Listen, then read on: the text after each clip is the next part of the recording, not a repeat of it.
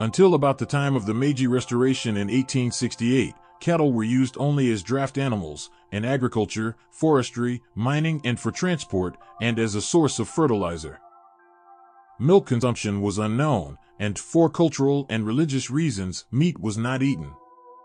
Cattle were highly prized and valuable, too expensive for a poor farmer to buy. Japan was effectively isolated from the rest of the world from 1635 until 1854. There was no possibility of the intromission of foreign genes to the cattle population during this time. In western Japan during the Edo period 1603-1867, superior cattle were produced by aggressive inbreeding, and the superior bloodlines were called tsuru. And cattle with superior bloodlines were traded at high prices.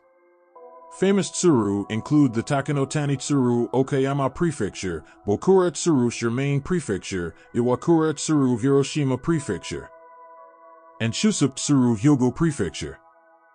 In Japan, where meat eating was frowned upon and the use of milk was not widespread, cows in the Edo period were basically work cattle that plowed the fields.